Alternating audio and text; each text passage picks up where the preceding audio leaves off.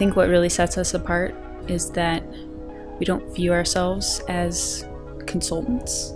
When we jump on a project with a new client, we really like to view ourselves as part of their team. So their goals become our goals, their timelines become our timelines. If they're staying late to work on something, we're staying late right alongside them, because we understand that success comes from teamwork and working together. So I think that's one of our greatest strengths here. One of the key skills we have here as designers is our ability to be empathetic. A lot of the projects and programs that we work on require us to get out into the field, to listen to key stakeholders, to observe end users, to understand their workflows, and to really identify the frustrations and challenges that they're experiencing on a daily basis.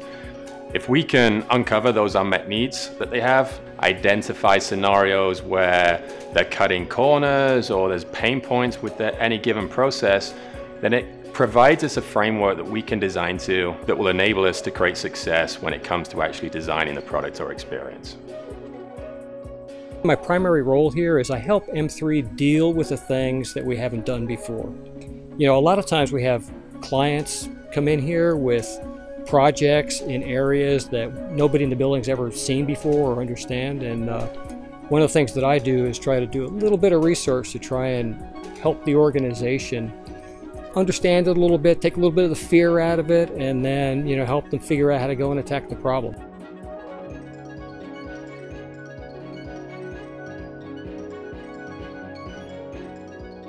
We strive to deliver high quality work, and I think our clients really appreciate that. We enjoy working with clients who trust us, that see the value we bring to the table, and that walk with us on this journey of concept development and product development.